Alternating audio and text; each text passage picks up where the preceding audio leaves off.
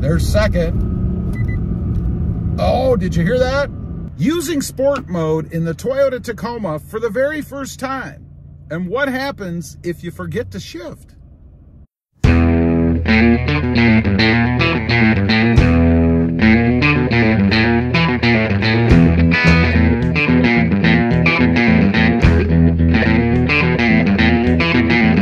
Well, good afternoon, everybody, and welcome back to RobMotive. And that's right, today I'm going to be using sport mode for the very first time in my new Toyota Tacoma, new to me, my 2021 Toyota Tacoma.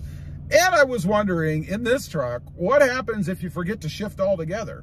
You know, maybe you put it in sport mode, forget you're in sport mode, and don't run through the gears. Will it do it for you? Of course, I believe that it will. We're going to find out. I remember a while back, I was in a vehicle and I wasn't aware that it had sport mode.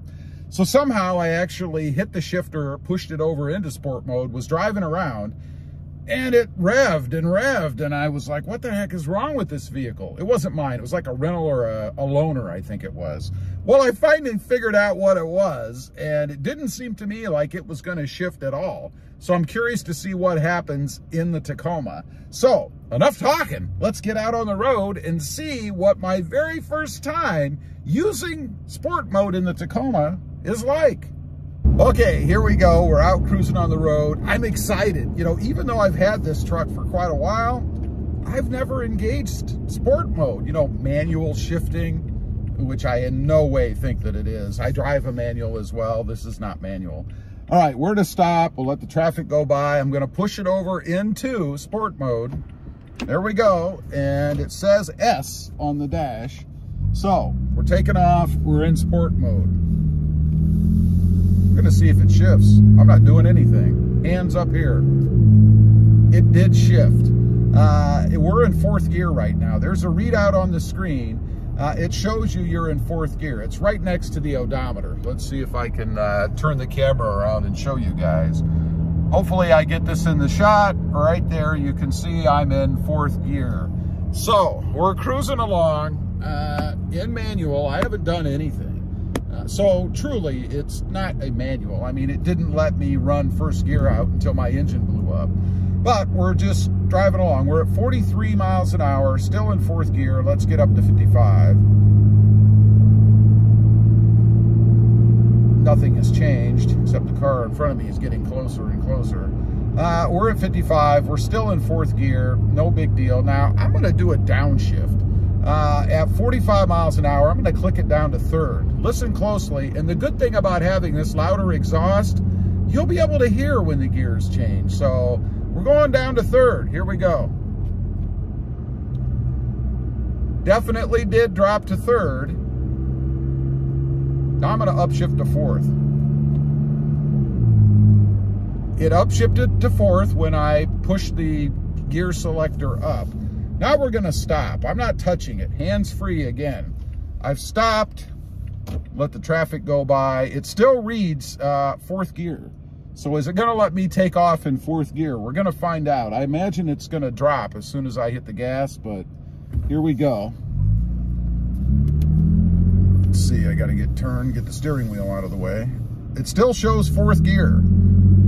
So it never changed. Even stopping and sitting, it still stays in fourth gear.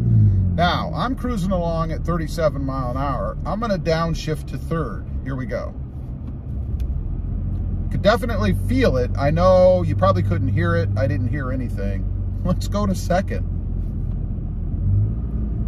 We went to second. I could feel that too. I wonder if it'll let me go to first. I'm at 20 miles an hour. Let's see what happens. It did.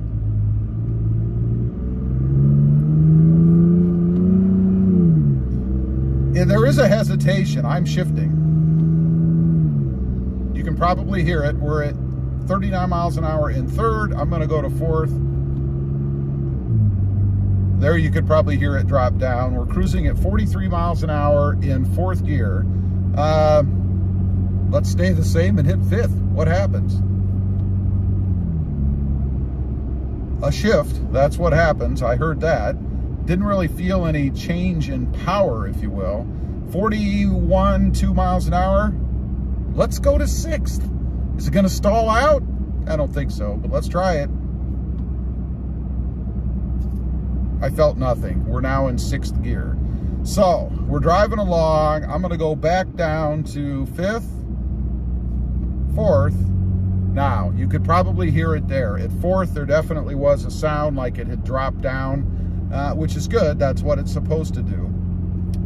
Now, I'm gonna try something a little risky. I'm gonna downshift at 55 once we get out here to some lower gears and see if it actually even lets me or what really does happen. But right now, we're cruising in 4th gear, and it seems to me, it seems to me that 4th gear is the sweet spot. It likes 4th gear, it stays in 4th gear, it even takes off in 4th gear. And if you really want to run through the other gears, that's where the manual part comes in, and you have to do that yourself. So now we're at 42 miles an hour. I think the speed limit's 45 here. Let's go down to 3rd.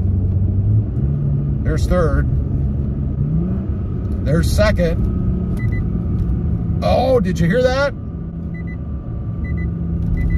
It will not let me downshift into 1st gear going at 37 miles an hour. Let's go to 3rd. It's a little bit better. Let's go to 4th. And that's the gear that it loves. So I'm going to try something else. We're going to be a little bit risky. I'm going to downshift at 55. And we're going to see if it will let me downshift and how far it will let me go. Since we know there's a built-in safety feature, that beep, I'm sure it's gonna beep at me at some point. But here we go, we're taking off in 4th gear. We're gonna get up to speed. All right, we're at 50, I gotta drop a little bit. We're at 55 miles an hour. Let's go down to 3rd. It did let me go to 3rd. We're still at 54 miles an hour. 2nd, let's try 1st. It will not let me go to 1st. You guys can hear the exhaust, I assume. We're in 3rd now at 47. Now we're at 4th gear at 49. And now we're at, let's see, 5th gear, and we're cruising 51. Now we're gonna hit 6th. I'm gonna get back up to 55. I assume 6th gear, it's like the cruising gear, even though the Tacoma seems to like to stay in 4th. But now we're in 6th gear. We're just cruising along at 54 miles an hour. So let's see what happens. I'm in 6th. Is it gonna drop? We're gonna take a turn here, slowing way down. I'm down to 20 miles an hour, 16 miles an hour. Where did we end up? We're still in 6th gear according to the odometer, the screen. So we never dropped down to 4th either. But I'm shifting. You probably heard the shift right there. So the screen is not really indicative. There it was, another shift. Is not really indicative of what gear you're in. It shows you what gear you selected, but it doesn't really show you what gear you're currently in, because I'm showing 6th gear. And I could feel shifting, but no change on the dash. Kind of odd.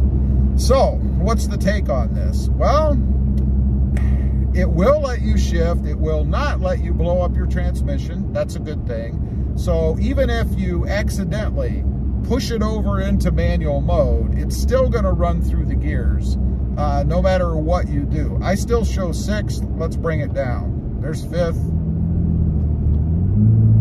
There's 4th, and you can hear a little bit of the exhaust note change. So everything changed a little bit. Let's go back up to 6th, watching the RPM gauge now. We're a little over 2 grand. We did drop down about 1,500, and now we're going to 6th, and we dropped down to about 1,800, I'd say, something like that. So obviously the engine is reacting when I go ahead and manually shift it down, but I don't feel a whole lot in it other than what you noticed in the video earlier. You can definitely feel when it shifts, particularly if you go down into lower gears. We're hitting 50 right now. 5th, 4th, 3rd, 2nd. Let's get back up. I don't want to run it too long like that. You can feel it when you do the extremes.